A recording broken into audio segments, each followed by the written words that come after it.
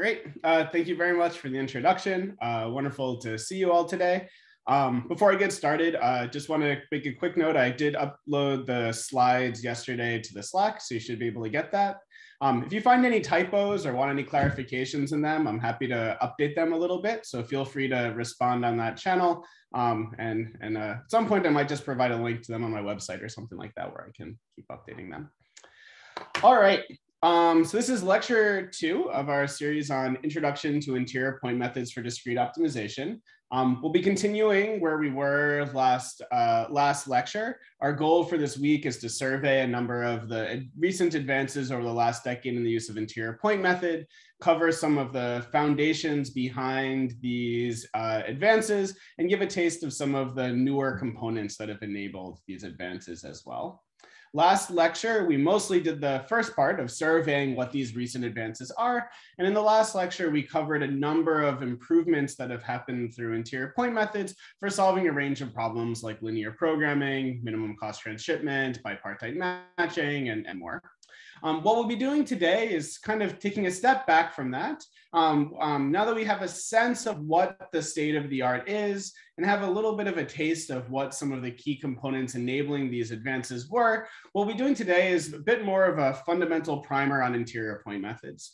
We'll be primarily today focused on path following methods and self-concordant theory for analyzing path following interior point methods. However, as we go, I'm going to touch upon some of the modifications of this basic theory that are relevant for some of the advances I told you about last lecture. It will be relevant for some of the more advanced components I'll talk about next lecture.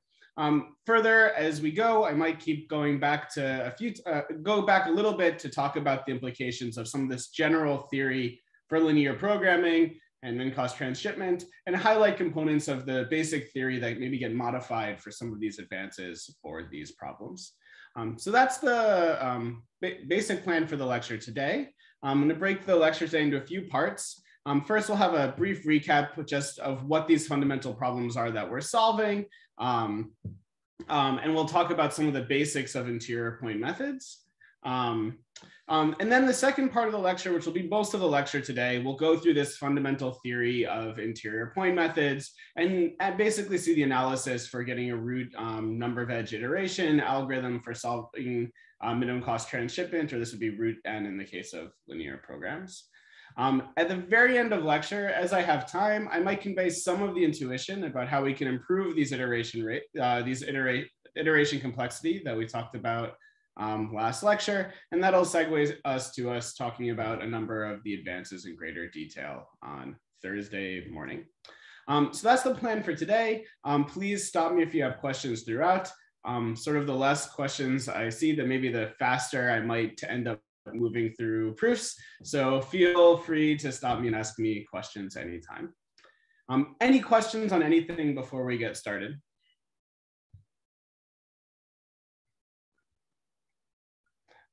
Also, just like last lecture, if people, for those of you that feel comfortable with it, it's great seeing people's faces. It helps me with pacing and seeing what I'm saying makes more or less sense. However, no worries at all if you don't want to. And if you also don't mind, at least when I ask some of these questions, if people wouldn't mind giving me a thumbs up or a thumbs down, I find that a little helpful also for the pacing. So everyone good with the plan before we dive into the problems we're solving in interior point methods? All right, great. All right, thank you all. All right, so before talking about interior point methods very broadly, just want to remind you all of the fundamental problems we're going to be talking about solving with interior point methods. So the first is linear programming, where we'll be trying to solving linear programs in this particular standard, primal, and dual form. Often our pictures, even in this lecture today for discussing interior point methods, I'm typically going to draw linear programs in the dual form, where our goal is to find the bottom of a high dimensional convex polytope. All right, so we have a number of, we're working over the region where AY is bigger than B. This is the intersection of some n different half spaces in RD. We're going to draw this cost vector pointed straight up, and our goal is going to then be to find the bottom of the intersection of these half spaces. We also talked about last lecture, and this will be a recurring, probably motivating example on the combinatorial side. We talked about how this problem of solving a linear program in primal dual form, just in the special case where A is a matrix, where every row has exactly 1, 1 and 1 minus 1, this problem is equivalent to solving the problem known as a minimum cost transshipment. And there's a natural bijection between linear programs in standard form with these sorts of constraint matrices and problems of finding the minimum cost routing of a set of demands over a graph, also known as the minimum cost transshipment problem. And we might go back to these examples as we go on. All right, so that's the problem. Everyone remember the problems before we dive into interior point methods? Great. All right, so for most of this lecture, I'm going to be talking about some of the fundamental theory that underlies interior point methods. My goal here is to provide at least one proof, basic proof of how interior point methods can work, and touch upon some of the modifications that some of which we'll go into further on Thursday towards getting faster algorithms. Now, I like to joke that there are kind of two key ideas behind interior point methods that are very useful for thinking about them. The first, as the name suggests, is in interior point methods, we typically work in the interior of the polytope. So the key idea is we're going to try to maintain feasible points, or points that are strictly feasible. So points that are in the interior of the polytope, where AI transpose X is strictly larger than BI for all I. And the way interior point methods typically work is they maintain a point that's in the interior of the polytope and strictly feasible and try to minimize the cost over time. And I like to joke the second key idea that often shows up in some way, shape, or form in interior point methods is to really stay in the interior of the polytope. So in interior point methods, typically, whether implicitly or explicitly, and we'll talk about how it happens in various different forms, there's usually some sort of barrier that's used to keep the points away from the polytope, or parameterize or measure how far away a point is from the boundary of the polytope. And there's many different ways of doing it. We'll see one today, but typically there's some way of measuring or quantifying or trading off how much you are in the interior of the polytope, so how far away you are from breaking the constraints, and how much cost you've minimized. And by different ways of having this trade-off lead to different sorts of methods and runtimes for interior point methods. All right, so let's be a little more concrete. Most of today, we're going to talk about one specific type of interior point method known as path following methods, or more completely, there'll be short step path following methods. And again, there are many different IPM frameworks. This is just one that I think has a particularly nice geometric picture and a number of very nice proofs that go with it. All right, so the way these methods work, I'll start by introducing them abstractly, and we'll start filling in some of the details of the algorithms and the analysis as we go. So the way these methods are going to work, we're going to consider these path following interior point methods, where we're going to assume, just as I said on the previous slide, that we have some sort of barrier function. And for now, I'm just going to define a barrier function as a sufficiently nice function P. Nice here, we'll quantify it a bit more as we go on, but think this is an infinitely differentiable function that's convex. And the key property of this nice function P that we'll say makes it a barrier function is it'll have the property that has finite values on every point in the interior of the polytope. And as you take any point and you bring it and you take the limit of it going towards the boundary of the polytope, the value of the function goes to infinity. All right.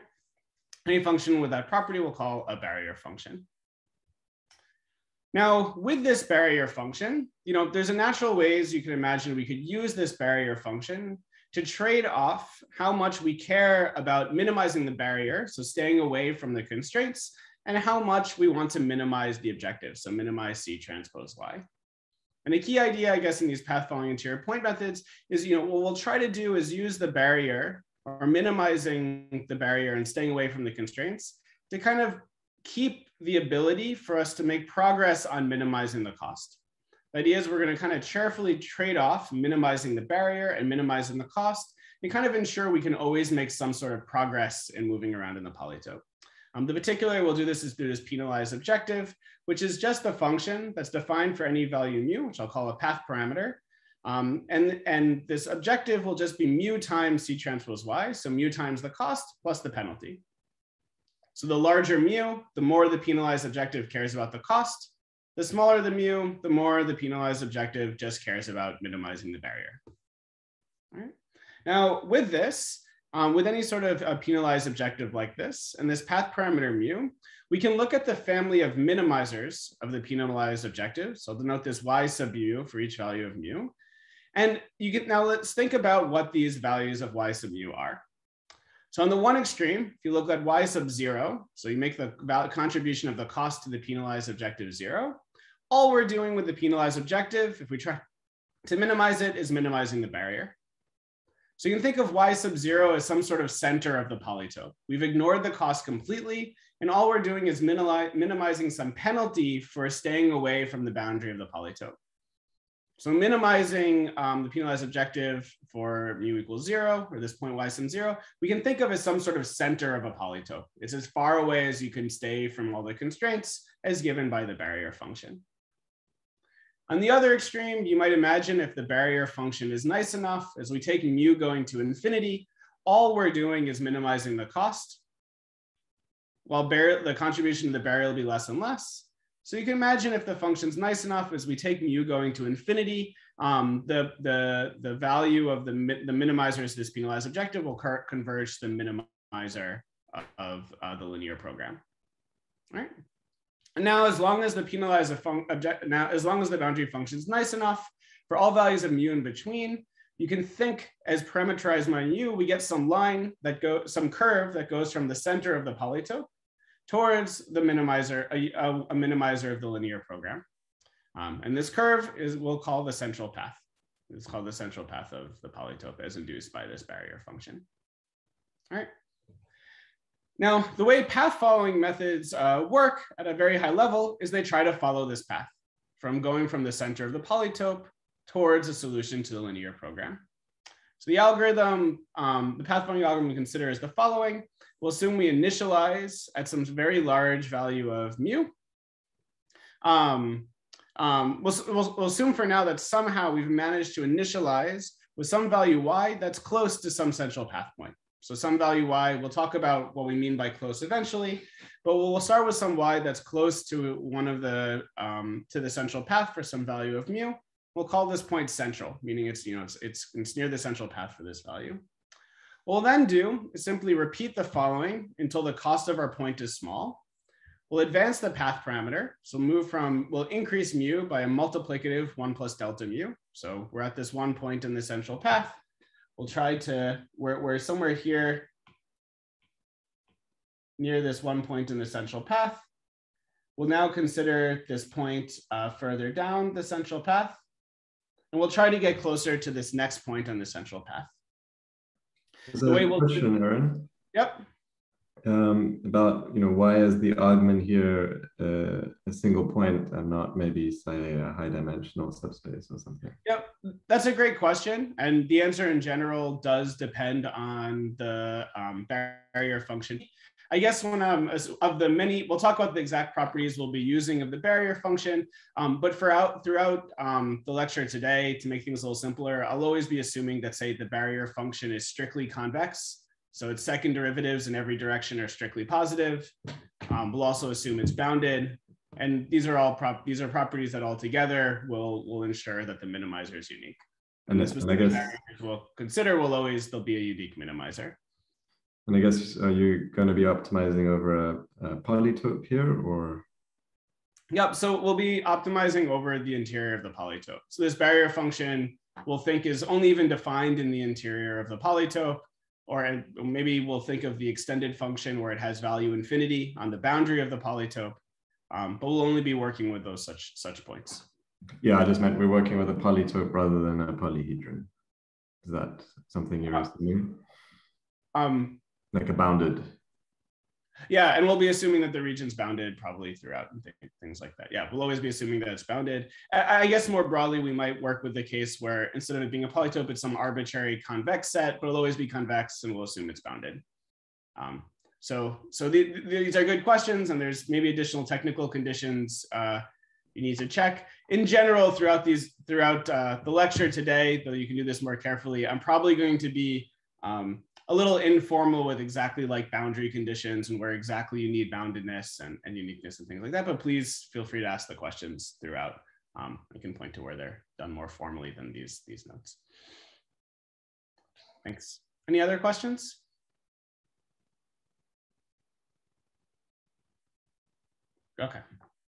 Okay, so we're at our current central path point. We want to move to this next central path point.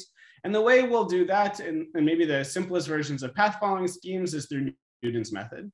So in other words, we have our current point. We have our new penalized objective we want to optimize, so we can compute our next central path point. We'll compute the second order Taylor approximation to the function, and we'll minimize it. And the result of that is simply to let our next point be the result of applying the inverse of the Hessian at our current, this should be mu plus delta. Oh no, we already updated mu here, sorry. The Hessian at our current point inverse applied to the gradient of the point.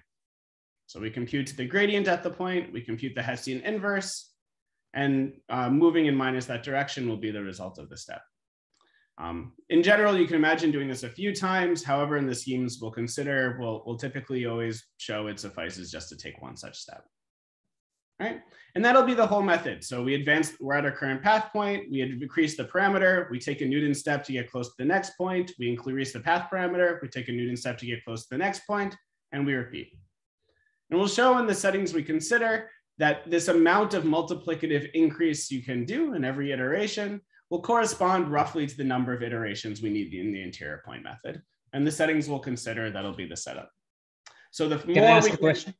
One sec. The more we can advance the path parameter, the more progress we'll be able to make. And I'm happy to take questions on this just to wrap up the slide. You can think this method is some discretization here of the central path we're following. We're kind of using Newton steps and to kind of discretize somehow following the central path. And the upshot to take from this right away, in keeping with the theme of everything I talked about last lecture, is you can think that provided we can come up with a barrier and we can get this initial point on the central path, and this is fair, that this is how much we need to increase the path parameter, this whole scheme reduces the question of solving the linear program to simply being able to compute gradients and Hessians of our barrier and solving a single linear system in every iteration. And in many, but not all of the cases that we might consider, the barrier in this is the most computationally expensive part of each of these steps is solving this linear system.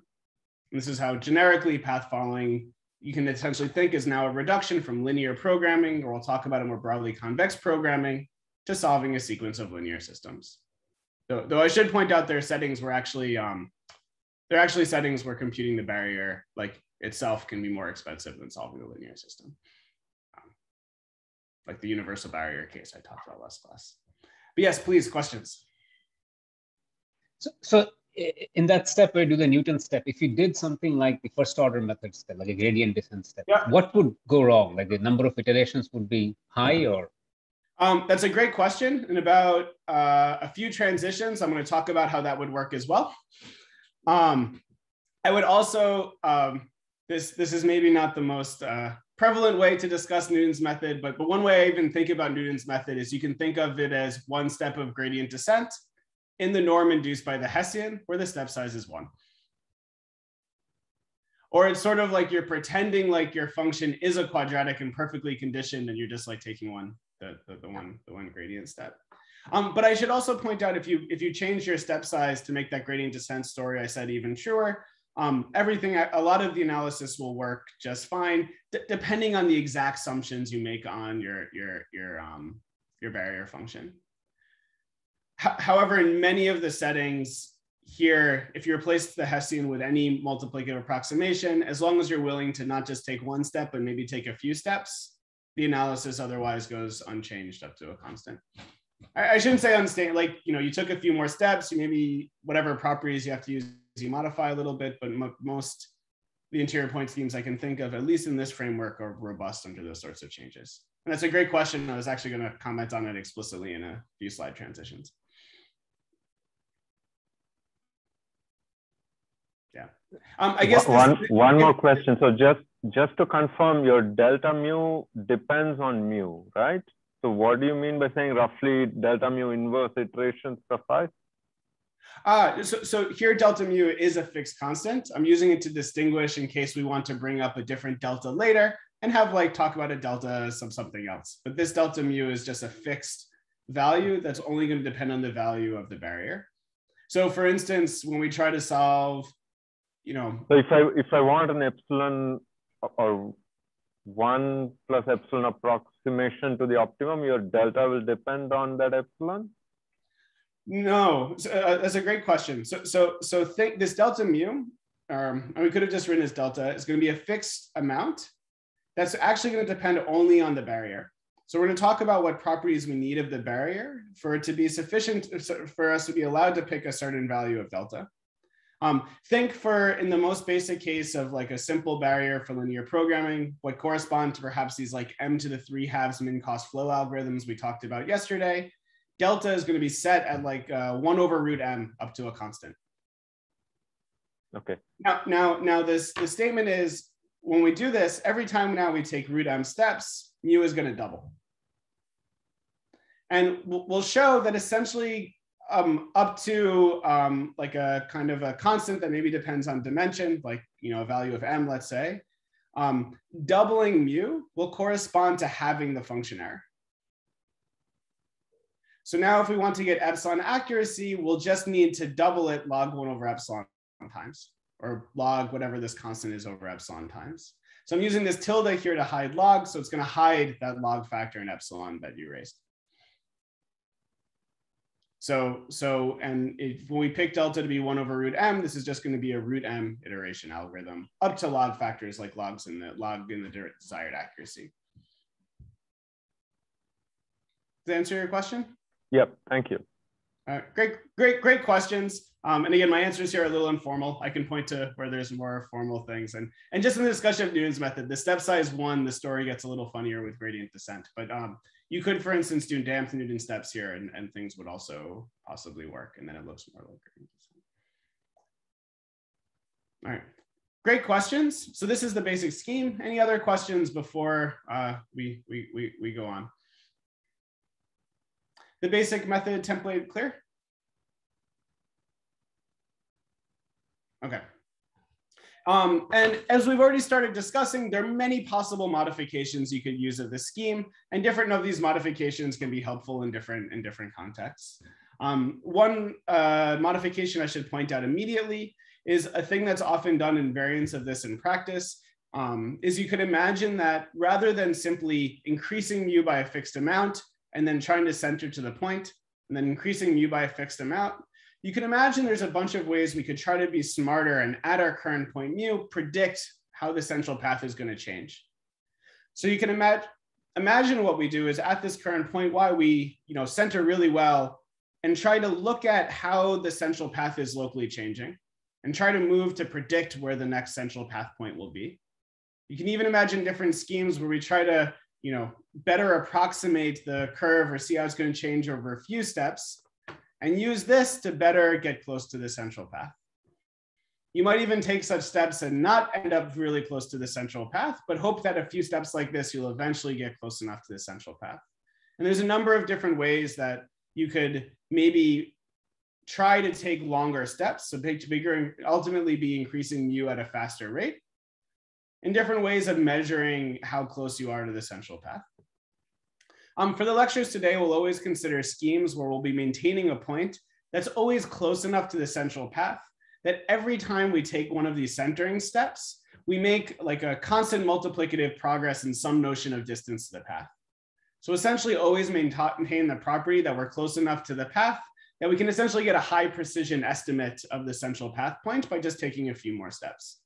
And at least in all the schemes today, that's the settings we'll be considering. And we'll call such points that are close enough that you could in principle get very close to the central path as central points. And we'll only be considering those today. However, we might talk about a bit more on Thursday, different ways of parameterizing how close you are to the central path or a central path can be very helpful for getting faster methods. Another natural modification you might consider is you don't have to actually take Newton steps here, but there's a variety of approximations you could handle. So for instance, you can show that if you replace the Hessian here with any spectral approximation to an m, if you're willing to possibly just take a few more steps here, you can also show, at least in the schemes we'll consider today, that that method will work as well. And once you make this sort of a modification and change the step size, so put in a step size eta here, you can think of these as instead taking a few steps of gradient descent, sort of in the norm induced by the Hessian. And said that way, you can think what these methods are doing is they're taking a current point in the central path, they're looking at the Hessian and the norm that that induces, taking a few steps of an iterative method in that norm to get the next point and repeating. Towards your question earlier. All right. I should also note that while most of our pictures are going to be focused on the dual, there's also a natural primal version of this scheme you could consider as well. So you can imagine trying to solve the primal problem where we're maximizing over non-negative x that obey this linear constraint of A transpose x equals C, B transpose x. Similarly, you could define a penalized objective here where we have a barrier function for the inequalities x larger than 0, and work with repeatedly minimizing this penalized objective subject to just now the linear constraint over points that are not negative, where we have a barrier function to keep us away from the boundary. And you can imagine we run the same scheme where we initialize with a central path point, we repeatedly increase the path parameter until the cost is large, and just where this method might differ, yes, this is, someone asked, yes, this should be an argmax. Good question. And just where this scheme would differ is how the central steps actually are. So here we would keep the linear constraints explicitly in every step. And rather than here, we designed a Newton step by taking the second order Taylor approximation to the objective and minimizing it. Here we would take again the second order Taylor approximation to the objective. These should all be G's. But we would maximize it subject to the linear constraint. And if you work out what the resulting step is, it looks very much like a Newton step. So you let your next point be the result of the Hessian inverse times the gradient. However, you need to project this into a direction where A transpose X is actually equal to C. And so where the step differs is through this projection matrix, which is I minus the Hessian inverse applied to A, a linear system involving A. So A transpose Hessian inverse A inverse times A transpose. This is not an orthogonal projection matrix, but you can check this as a matrix where everything in the image of this is in the kernel of A transpose. So you can check that this step will preserve the property that A transpose X equals C if you start from some X where A transpose X equals C. All right. And again, you can, for this, show that roughly the same number of iterations suffice. Okay. Just to confirm that there is no correspondence between directly what's happening in the dual and the primal, right? These are just, you're just telling us what would be the framework if you have equality constraints. That's exactly right. Yeah. So as I've described it, there's not necessarily a correspondence. I haven't said anything about, you're exactly right, how this dual penalty and this primal penalty connect. However, I'll actually talk about it a little later. For some of the barriers we'll consider, actually most of them, there is a natural correspondence between primal and dual barriers. And in some of the schemes we might start talking about more on Thursday, it's actually helpful to maintain primal and dual points. But for now, this is just describing what the analogous steps look like. And the reason I'm doing that, is a great leading question, is though I think a lot of the geometry and pictures are nicer in the dual, and I'll often be working with the dual method for giving some of the geometry of the methods. I think when thinking about sort of algorithmically what the methods look like, I personally find it very helpful to picture a look at what the methods are in the dual. Where this was for things like minimum cost transshipment, the dual steps correspond to actually updating your flow rather than some sort of dual potential like information. Sorry, so the intuition I think is nicer. Oh, for the primal, yeah. Sorry, thank you. The primal corresponds to flow, right? And thank you for the leading question. We'll discuss primal dual methods a bit later. Well, but they don't satisfy any complementary slackness or anything, right? Y and X, the way you're moving. I mean, for some of the barriers we'll consider later, there is a natural duality, and there's ways you could naturally try to derive a dual barrier from a primal barrier. But at this point, I haven't really said anything about really what properties there are of the barrier. So in the full abstract setting, a little hesitant to say exactly what happens, but we'll see in certain cases. Does that make sense? Yes, thank you. Thank you. More questions? Yeah, just quickly, is there any, like, is the running time for the primal and the dual method, are they going to sort of correspond, or can one be quicker than the other? It kind of depends on the setting and what tricks you run. I guess there are some settings, like for instance, max flow, where it's convenient to work in the dual. However, I'm always very hesitant to say that a method is only a bit hesitant to kind of formally try to talk about a method being primal or dual. Like the moment you have gradients and use that or get some sort of local optimality, there is a primal dual mapping often sitting around. So I'm a little hesitant to try to formally say whether there is not a dual method or not for something. And in many of the cases, you can get primal or dual, and there's some cases where it's been more convenient to work only with the primal. So for instance, some of the cases I mentioned last class of two-sided barriers, and I talked about how there's additional modifications you need for handling two-sided constraints. Some of those methods, the analysis typically kind of stays in the primal, though it keeps around some approximability information, which you can maybe talk about as a dual. So I maybe think about such methods more primal, but a little hesitant to kind of formally say it's not dual, or you can't do a dual method to it if it's not a standard type. That's a great question. Any other questions?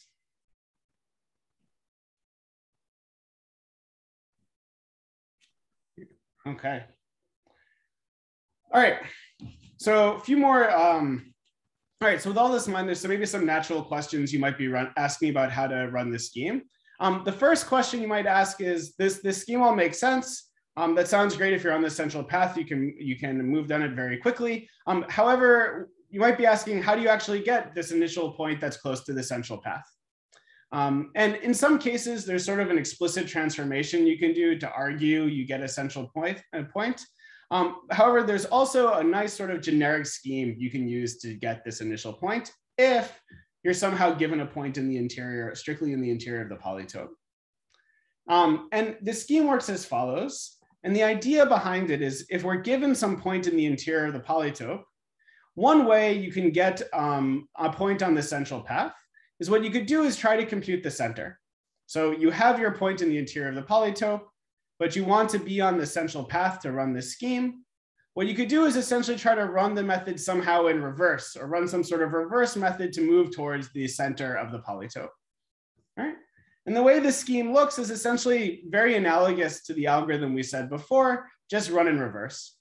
So if you're given any point in the interior of the polytope, if you pick mu equal 1 and just change the cost vector to be minus the gradient, the optimality conditions, if we're in this case where P is convex, is that the gradient of this is 0.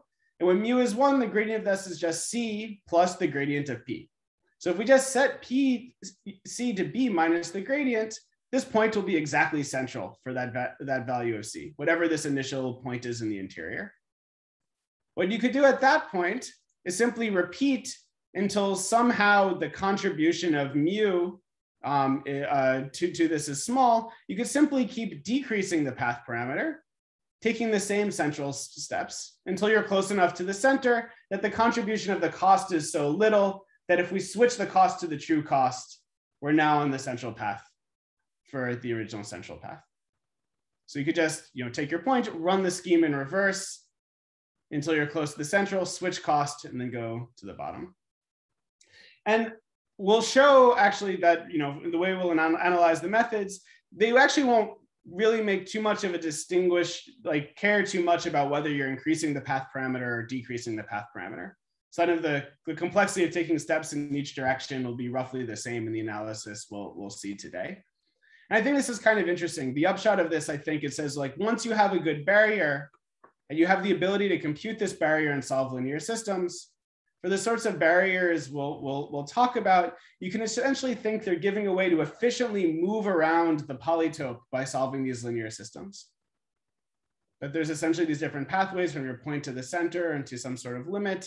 And the barrier is giving you efficient ways to sort of move along these paths throughout the polytope. We'll see eventually, since we're solving linear systems, how well these methods work. We'll have to do with how fast the Hessian of the function changes along the path. The regions in which we'll take steps will have to do with the norm induced by those Hessians. And ultimately, this will be a statement about sort of decomposing arbitrary polytope or convex set into a sequence of ellipses that don't change too much. And that'll be a recurring theme we'll see through the analysis in the rest of the day. All right, any questions on this?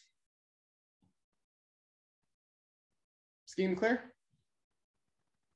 All right. Sorry, one question. Maybe the second green line on the previous slide. This mu times c plus the gradient was not clear. If c is minus gradient, we kind of have 0. Yeah, I guess if I did this right, though I should double check. You can correct me if there's a typo later. I meant to rig this up so that this corresponds to kind of the change you're getting in the gradient when you switch eventually for your value of mu from this c that you picked to the original c. That's where this is coming from. Okay. You can check me later if I wrote the wrong formula. Thank you. That's what it's meant to be. Okay. Any other questions? All right. Another question you might ask is, how do you actually contain a point in the interior of the polytope to start? And note also, to even run the scheme, it could be the case that the interior of the polytope is just empty. So, there might not be an interior of the polytope to start. However, for a variety of the problems you might consider, and again, this depends a bit on the structure, often there's a way to transform the problem you want to solve so that you can reduce solving the problem or checking feasibility or getting an approximately feasible point to the problem of minimizing the objective of a related problem where you're given an explicit point in the interior. There's a number of different ways you can do this. Some are perhaps nicer or cleaner than others, and depends on the setting. Just to give you a quick taste of how this might look, suppose we wanted to solve an arbitrary linear program, but we don't know if the interior is feasible. What we can imagine doing is just adding a new variable alpha. And instead of minimizing over the set where ay is at least b, we can minimize over the set where ay plus alpha times the all ones vector is at least b. And what we could do is minimize the cost of c plus some big penalty on this term alpha. So r plus alpha for some very, very large value of r.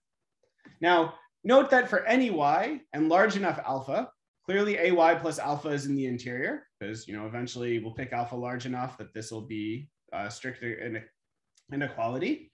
And if we pick r to be sufficiently large, you'll be able to show that if there is a feasible point of low cost, then for very, very large value of r, when we minimize this well enough, we'll have very, very little contribution on alpha, and we'll have something that's approximately feasible.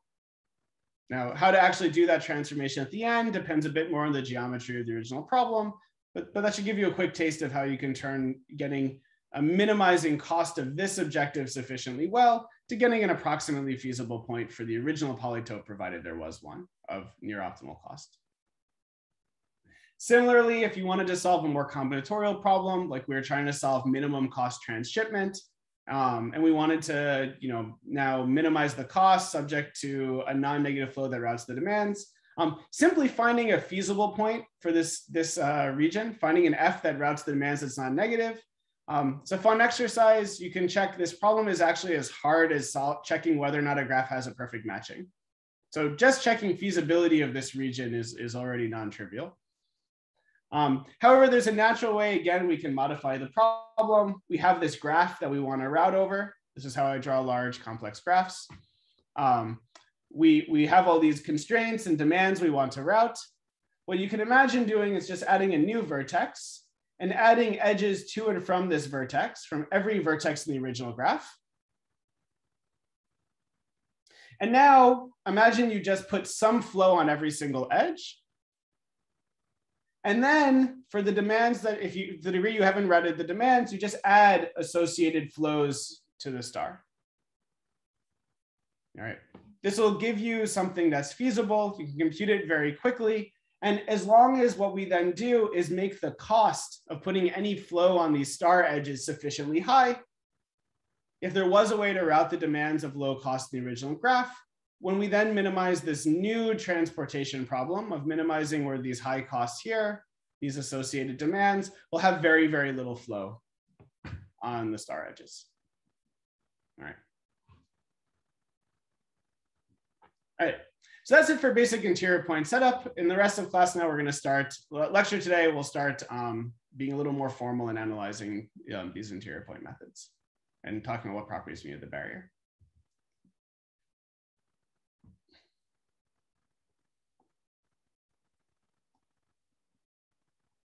All right, any questions? All right, hopefully it should give you a sense that now our goal is just to figure out what properties we need of the barrier so that we can quickly follow the central path, at least if we want to get some sort of provable rates for solving these problems. Okay. So the way, the key property we're going to use or assume of our barrier function to do our analysis is something known as self-concordance. This is a very natural assumption on functions that arises when analyzing Newton's method. As discussed in this wonderful, very influential book of Nesterov and Nemirovsky in the 90s. And you can think self-concordance is a certain just natural affine invariant property. So a property of the function that's preserved under affine transformations that essentially says that you can bound the multiplicative change in the Hessian of these functions if you don't move too much in the Hessian norm. All right, and I'll talk a bit more about this property. We'll see a number of geometric implications of this sort of property as we go. I should point out straight up that right away that a lot of my analysis and presentation here is very highly influenced, and some of the proofs are very similar or the same as some of the proofs in these wonderful lecture notes of Yuri Nesterov that I highly recommend. All right, so let me be a little more formal. Let's do one dimension first. In one dimension, we'll say that a function is a self-concordant function if it has the property that its third derivatives at any point, or at most the second twice times the second derivatives at the point raised to the 3/2.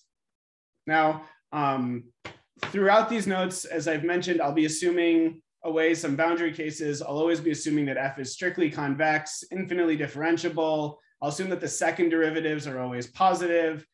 So things like the second derivatives are always invertible. So we'll make some of the analysis a little simpler, though things do generalize with additional assumptions.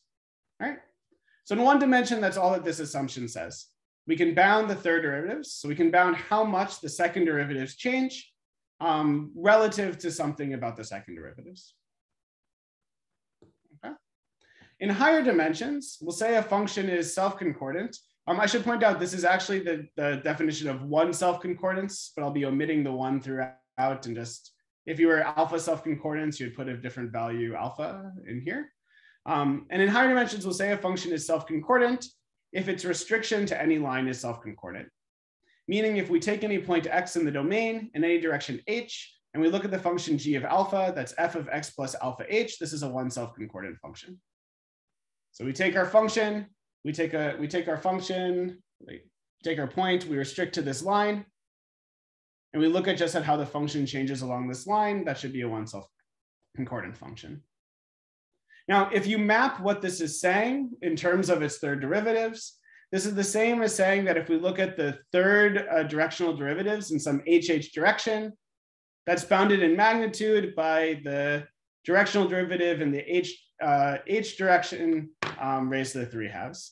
And a little bit of notation I'm going to be using. I'll probably try to avoid using this directional derivative notation often in the notes.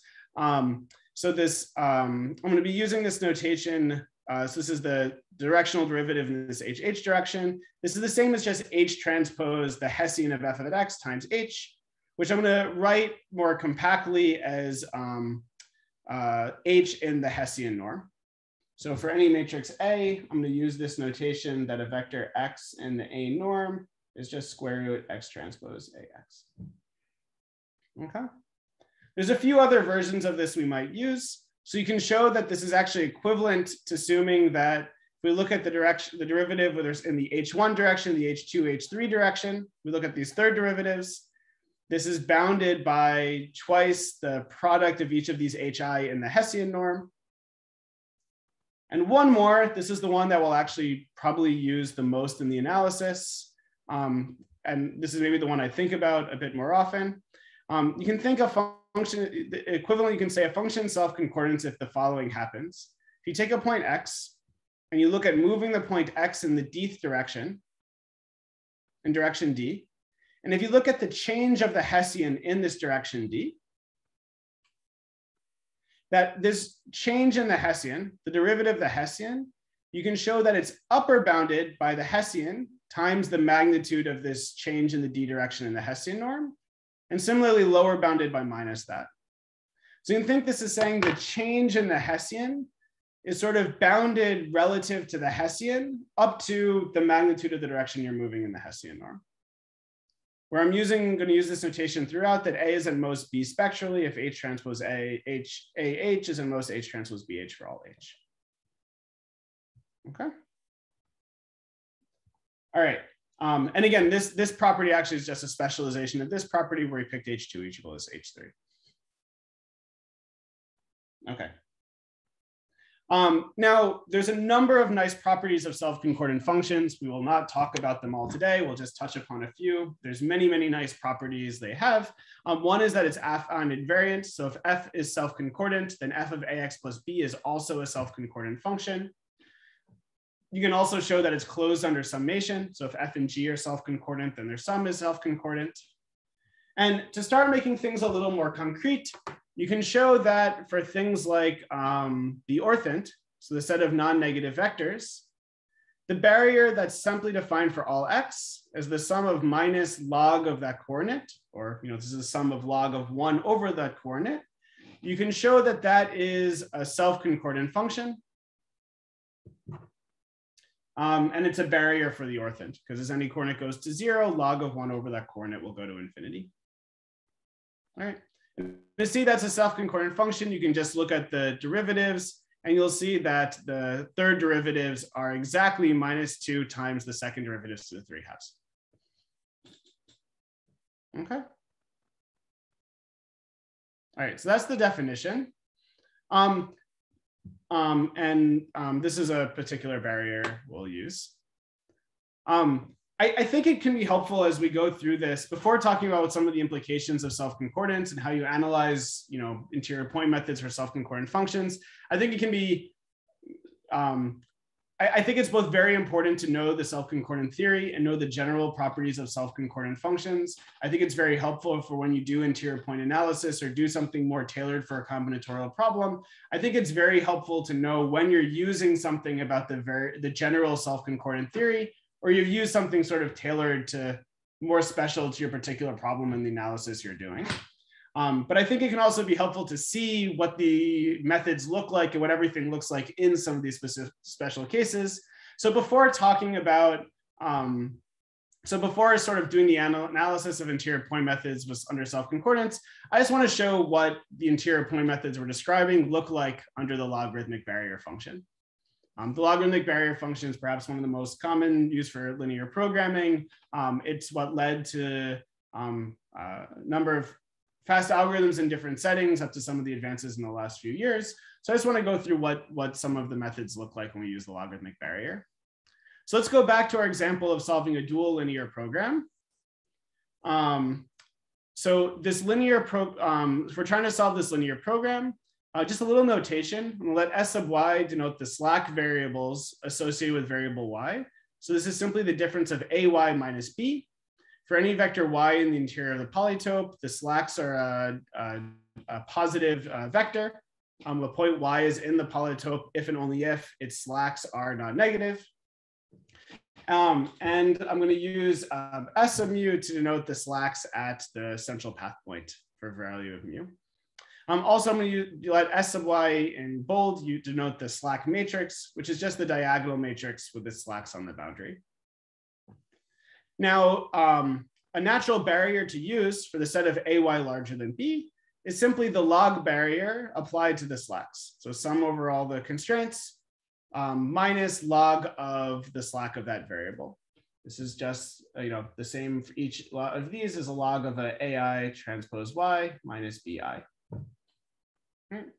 This is just an affine transformation of the logarithmic barrier. And since we said the logarithmic barrier is self-concordant and affine transformations preserve self-concordance, this is self-concordant. All right. Now, if you look at the gradient and the Hessian of this barrier, the gradient of the penalized objective with this barrier, the gradient is just mu times the cost. And you can check that the gradient of the barrier is A transpose times this diagonal slack matrix inverse times the L1s vector. In other words, you take the constraint matrix A, you rescale every row by 1 over the distance to that constraint, and then apply the L1s vector to it. So you aggregate together all these different reweighted distances to the constraints. And the Hessian matrix for that is just A transpose the slack matrix minus 2A, which you can just think is A transpose A, where again, we've done this transformation of rescaling every row by 1 over the distance to the constraint. All right. Now, if you look at a centering step for the log barrier, all we're doing is solving a linear system in A transpose SY, the slack matrix to the minus 2 times A. And this gives the sort of iteration complexities I talked about yesterday. Okay. All right, you could ask what happens in the dual. Again, there you could pick the logarithmic barrier function as the barrier. The gradient and the gradient of this barrier is just x inverse times L1s vector, or this is like the vector where this is the vector where every entry is xi inverse. We're going to use a capital X just to note the diagonal, the matrix of the x on the diagonal. And the Hessian is just minus x to the minus 2. Now, if you look at what a centering step is, again, here, Hessian inverse times the gradient, this is something we can compute very easily. All we're doing is taking a linear cost and doing like diagonal scalings of a vector. Where the linear system arises in this step is in computing this projection, where again, we solve a linear system in A under just some diagonal rescaling of A. Okay. And exactly as we talked about earlier, interestingly, you can actually show that these two functions are dual to each other, at least up to some additive cost that depends only on mu.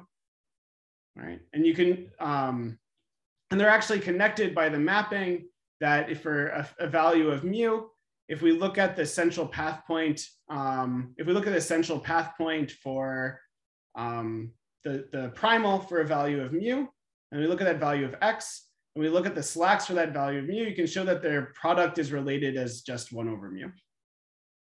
So there's a natural mapping between this primal dual mapping between slacks in the dual and values in the primal. All right, and towards your question, so in this particular case, the log barrier is dual. These two objective functions are dual to each other up to an additive constant. It just depends on mu. You can also show that if you took the point on the primal central path and the dual central path, and you looked at the duality gap of these 2 points as measured by the duality gap on the underlying linear program. So you looked at the cost of the dual minus the cost of the primal. You can show that that gap is exactly m over mu. So in other words, this proves that if you have a mu central primal or dual central path point, its error, like how much higher its cost is than the optimal cost, is just m over mu. And this is towards what I was talking about when I mentioned that doubling mu corresponds to having your function error.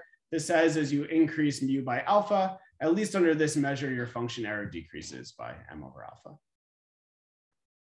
Okay. And we'll talk maybe a bit more about this primal dual setup we'll talk a bit more about this primal dual setup on Thursday. I think this primal dual and this view of the optimality conditions of the primal dual can be helpful for robust methods. And we'll actually show later this property holds more generally of bounding the duality gap. What about for combinatorial problems? Suppose we want to then apply this primal method to minimum cost transshipment. If you look at what this projection matrix we take steps with, if you expand it out, this projection matrix is just I minus the current value of the flow squared times A transpose, this primal value of the flow squared A inverse A transpose. Okay. Now this step actually has a very nice interpretation in terms of certain combinatorial problems.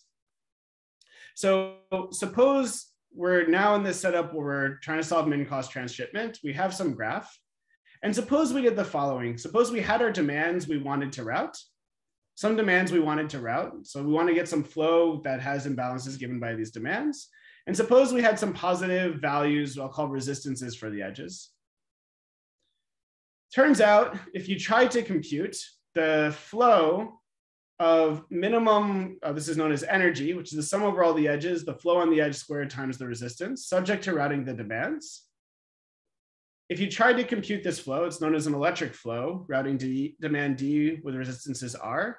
You can show that this electric flow is exactly sort of this form. It's R inverse A transpose R inverse A inverse times D, where R is some diagonal matrix.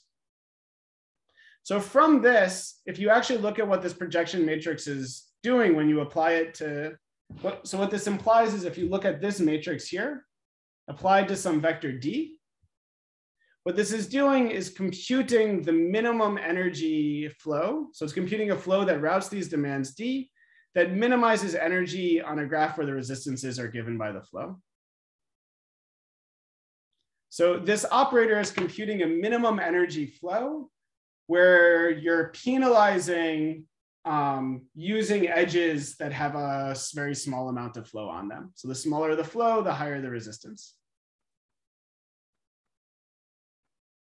So computing this projection matrix, this here, if we apply this to some vector V, since A transpose applied to a vector is just getting the demands routed by this vector, applying this projection matrix P to a vector is the same as taking that vector and subtracting off the electric flow, routing the demands corresponding to that vector on the graph where the resistance of every edge is 1 over the flow squared. So this has a nice interpretation on graphs. As we talked about last time, in the case of graphs, this can be solved in near linear time. Okay, that's to give a sense. Let's go back to our analysis of interior point methods. Any questions on anything I've covered so far?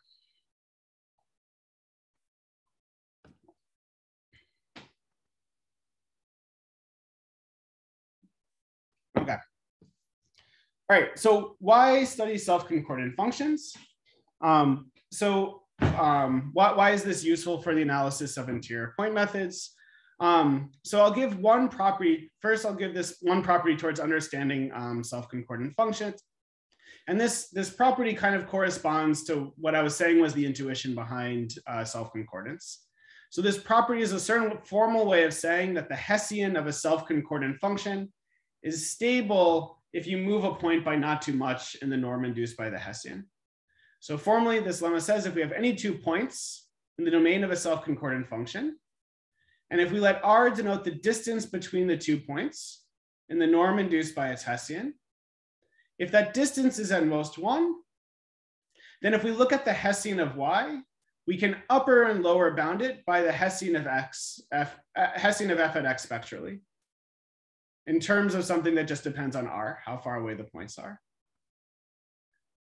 So what this says is in a region where you don't move your point by more than a constant in the Hessian norm, the Hessian itself doesn't change by more than a constant spectrally.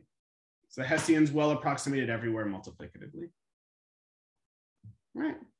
A corollary of this says that if f is a barrier for its domain, and you have any point x in the domain, and you take any point y where the difference between x and y and the Hessian norm is at most 1, then that point must be in the domain also. Like that point must be in the interior. So if say f is a barrier for a polytope, this says that every point that's within distance 1 of the original point in the Hessian norm is in the polytope also. And I'm being a little informal with some of the continuity reasoning here, but essentially the proof of this is that if you take your point and you bring it towards the boundary of the polytope, the value of the function has to go to infinity. So the gradient has to blow up, and therefore the Hessian has to blow up also, but this says that the Hessian doesn't blow up. Is that less than or equal to 1 meant to be strictly less than 1? I mean, just a technical. Yeah, so again, this is exactly not being careful with the boundary of the polytope. So I don't know, I guess if I'm maybe thinking of the function over the extended reals where the boundary is in the domain, it just has value infinity and then it's completely contained within. Otherwise, you'd have to do strict equalities, but I'm being a little informal with that bit. All right. This has actually, I think, a very nice picture geometrically. This says that if we look at nice intuition geometrically. So I'm going to define the decan ellipse of radius 1 at a point x, just to be the set of point y's where the distance from x in the Hessian norm is at most r. Okay. So the Hessian is, we're working with convex functions. The Hessian is positive semi-definite. So this region here just is some ellipse induced by the Hessian. And what this corollary says in terms of a picture is it says that this first lemma essentially says that the Hessian is stable in the decan ellipse of radius 1. So like the decan ellipse doesn't change too much multiplicatively in any direction when you move within the decan ellipse of radius strictly less than 1. And the second corollary geometrically is just saying if you take any point and you draw the decan ellipse of radius 1, it's inside the polytope, or it's inside the domain up to this boundary issue that we just discussed. So if I wrote strictly less than 1, then it'd be contained in the interior. Okay. It's a nice geometric statement. One of the nice things about working with these barrier functions is that we don't have to, we're kind of can work with unconstrained optimization other than these sort of affine constraints. And this is showing, giving a nice bound of a region we can work with in an unconstrained sense, where we're guaranteed to stay in the domain, and therefore it's valid to sort of work with just unconstrained rather than constrained optimization. Okay. And it starts to also show how under nice assumptions of the function, self-concordance gives us a way of mapping geometric statements of the, it starts giving a way of like reasoning about the domain in terms of ellipses induced by the function. Okay, now I really appreciate all the questions. I guess I've been getting a number of great ones. This discussion's been great. In the interest of time, I think though, as a result of this, I might not go through the proofs in great detail. I will be releasing the slides. So maybe I'll just say like a word of intuition under some of the proofs, and you can go through the algebraic derivations on your own. So the proof of this fact is as follows. The proof works like a number of the proofs, many of the proofs in these slides all work in a similar way. That's how a lot of convex optimization proofs work. We want to know something about point y, given something about point x. We have all these nice bounds on the derivative of the function. We know things about self-concordance along lines. So what we'll do is we'll look at a line from x to y. So what we'll do is usually in these proofs, I'll let xt denote x plus t times y minus x. And essentially what we'll do is integrate or take derivatives over the line to try to prove whatever claim we want. So for letting xt be this, that's exactly how this proof works. We'll look at the derivative of the quadratic form of h with respect to the Hessian along the line. We'll use self-concordance to bound the derivative. Once we have self-concordance giving this sort of bound, first we could try to bound how much y and x move in the Hessian norm. We'll take the right function, use a derivative to get that it's bounded. To get how much the difference of y minus x in the Hessian norm changes over the line, we'll then integrate this nice bound on the derivative we've proven. This gives us a bound on how much y minus x in the Hessian norm changes as we move the Hessian along the line. And then once we have that to compute how much the entire quadratic form changes, we again compute a derivative and integrate and use the bound of the derivative we computed. And that's the proof. So it's a bunch of algebra, but it's this repeated formula of look along the line, compute a derivative along the line. And once you see the formula for the derivative, to compute how much things have changed, integrate that derivative bound. And this proof just applies that technique twice. Okay. All right, so that's the proof. I should note that some of these proofs, in the particular case of working with the things like the log barrier, actually have much more succinct proofs. In some cases, they're even stronger. So if we wanted to prove the analogy of the same statement for, let's say, the log barrier applied to the dual. So say we're looking at the dual linear program. We want to show that the Hessian doesn't change too much when we move a point in the Hessian norm. Okay. So let's just maybe look at this proof specialized. We want to bound something about what happens when we move from a point X to a point Y in the Hessian norm. So in this notation, R squared denotes the distance between X and Y in the Hessian norm squared. The Hessian is just A transpose slack to the minus 2A here. Just algebraic manipulation, we can move A inside the norm here. And what's nice about this is, what is AX minus AY? AX minus AY is actually just the same as the slack of X minus the slack of Y, because the linear term in B cancels. So the distance between any 2 points in the norm induced by the Hessian for the dual is actually the same as asking for the difference between the slacks in just this diagonal norm induced by the slacks raised to the minus 2. So this difference is actually just the sum over all the constraints of the difference between the slacks divided by one of the slacks squared.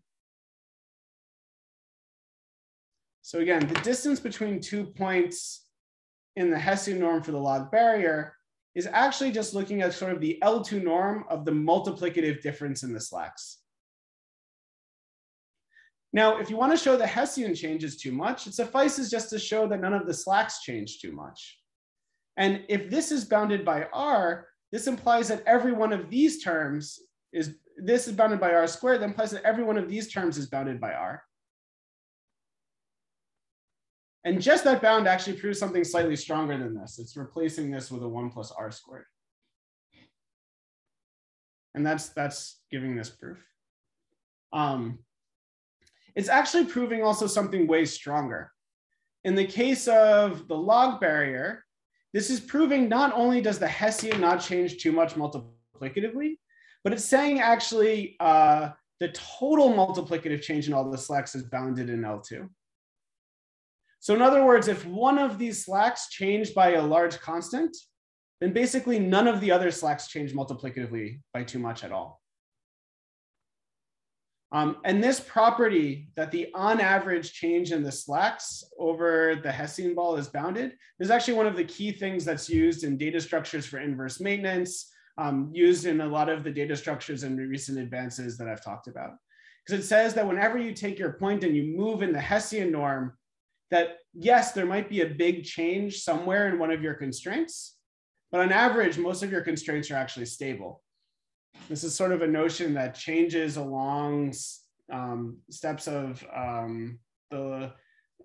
as you move along the central path, at least for the log barrier, that changes are sort of low rank on average. If one direction things change by a lot, then actually in all the other ones, there wasn't too much change. All right, and again, seeing this, you might ask why we're doing everything in such generality. And again, I think it's very useful to know when you're leveraging additional structure of your problem versus you're using a general property of self-concordance. And even when we solve things like max flow, this general self-concordance theory shows up even for more structured problems. All right, why else is this self-concordant property nice? The other reason I think this analysis is quite nice is for analyzing things like Newton's method. So note that when we took our centering step, we said we took our current point and we took a step by applying the inverse of the Hessian to the gradient. So if we want to know how much we move in one centering step in the Hessian norm, Note that the change in the Hessian over one step is just the norm of the gradient in the Hessian inverse squared. Basically, the Hessian and this Hessian inverse cancel. So in other words, when we take one Newton step, if we want to know how much we move in the Hessian norm, like ask whether we're in the Deacon ellipse, this is just about asking whether the gradient is small in the Hessian inverse norm. Correspondingly, this quantity here, the gradient in the Hessian inverse norm, is known as the Newton decrement. It's simply how much we move when we take a Newton step. And I'm going to use this notation to denote the Newton decrement. It's also a very just natural notion then for measuring centrality. So it's a question of when you take a Newton step, what is the radius of the Deacon ellipse in which you move? And now we've proven that the Hessian doesn't change too much when you don't move by more than a constant in the Hessian norm. So it's natural just to try to maintain the property that this Newton decrement is less than 1, is less than some constant. If you do, that'll imply that in every step of Newton's method, you stay within the Deacon ellipse, so you stay feasible. And if it's strictly less than 1, you have additional stable properties of the Hessian. So you're taking a Newton step within a region where the Hessian doesn't change too much. And now whether you think about gradient step or Newton's method, if you take a step in a norm and that norm well approximates your function over the entire region you could have moved in, that typically shows that iterative methods converge very quickly. Like every step will make some large multiplicative progress. And indeed, and what interestingly in the case of linear programs, what we showed on the previous slide actually says that not only will things like Newton's method converge, but actually most of the slacks won't change too much when we take a single Newton step. All right, so this is enough to analyze Newton's method. So you can show for a self-concordant function, you can get a bound on the Newton decrement after a step being a certain function of the Newton decrement before the step. And this is a formula that shows that when the Newton decrement is less than 1, if it's a sufficiently small enough constant, you get some constant times the Newton decrement squared. This gives something known as quadratic convergence. You'll keep doubling the number of bits of accuracy once this is sufficiently small. But for the sake of our purposes, all we need is that this shows that when the Newton decrement is something smaller than, let's say, a quarter, every time you take a Newton step, the Newton decrement halves. All right. The proof of this is the same style of proof as before. Look at the line between the 2 points. Look at how the Hessian changes along the line. Look at the new gradient in terms of the old gradient by integrating along the line. Rearrange it so you get a formula of the gradient after the step in terms of Hessians and gradients before, and do some algebraic manipulation and apply self-concordance to bound the total, to bound what the change looks like. And that gives that plus the stability lemma gives a bound on the Newton decrement size. Sorry for the speed. I want to get to a good punchline to wrap things up for today. But I'll post these notes soon after so you can go through the algebra on your own and message me if I likely had a typo somewhere. I should say more broadly, this shows that when the Newton decrement is less than a constant, you can show things like you're not too far away from the minimizer in the Hessian norm. And you can also show that your function error is not too large. So once you're in this regime where you're minimizing a self-concordant function and the Newton decrement is a small constant, you're essentially in a region where Newton steps make a lot of progress towards centrality and you're not too far from the minimizer. All right, now this gives a way now of starting to analyze our path following methods, provided that the Newton decrement is not too large. We just proved that you can have the Newton decrement with one step. So now all we need to do is show that when we change mu, the path parameter, the Newton decrement doesn't increase again by too much. If we do this, now we'll have a scheme for maintaining the property that the Newton decrement is not too large. Okay. So all we need to do now is bound, all we need to do now is bound how much the Newton decrement changes when we increase mu. However, it's a sort of straightforward lemma. You can show that when you change the path parameter by 1 plus minus delta, what you'll do is change the value of the Newton decrement by 1 plus minus delta. plus an additive amount that just depends on the magnitude of delta and the norm of the gradient of the barrier and the Hessian of the barrier inverse. And this just follows by expanding out the gradient and using triangle inequality. Okay. So what this says is if the Newton decrement is small, and we increase the path parameter by some 1 multiplicative plus minus delta, the Newton decrement will stay small up to an additive depending on delta and the norm of the gradient and the Hessian inverse. So if somehow the gradient of our barrier was never too large in the Hessian inverse norm, we get a fully working method. We would have a small Newton decrement, we'd increase the path parameter, we'd still have not a slightly larger Newton decrement, but not too large. We'd take a Newton step to decrease it and repeat. So how do we bound the normally gradient of the barrier and the Hessian inverse of the barrier? And the answer to this is we won't. We will just assume that it's bounded. All right, so formally, we'll call a barrier function a self-concordant barrier, or we'll call it a new self-concordant barrier. If it's a self-concordant barrier and it has the property that the gradient of the barrier and the Hessian inverse norm squared is always at most new. We'll just assume that, and that'll be the definition of a self-concordant barrier. Now, there's a very broad theory for constructing such barriers. I'm only gonna talk about a few properties we particularly need. You can show that this property also is closed under affine transformation. There's a beautiful result by Nesterov and Nemirovsky that actually says every convex set has in D dimensions that's bounded has a D self-concordant barrier known as the universal barrier. This is the result I talked about last lecture. And you can also show that the logarithmic barrier on the orthant is D self-concordant. So you can show that when you do this affine transformation, you get an N self-concordant barrier. You get an N self-concordant barrier, and this is enough to get a method. Now I'm a bit over on time, but I'll wrap up. I'll wrap up here for today. So from this analysis that says we can increase D delta, we can change it by 1 plus minus, basically square root the self-concordance. So this essentially gives a square root self-concordance iteration method. And essentially this says that you can move across the polytope by traversing essentially root D deacon ellipses. So it says you're at a current central path point, the deacon ellipse is inside the polytope, you can optimize over to get the next point.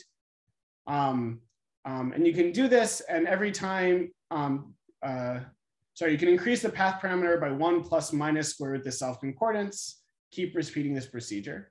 So essentially gives us a way of moving around in the polytope, making large constant multiplicative changes by traversing root self-concordance different deacon ellipses.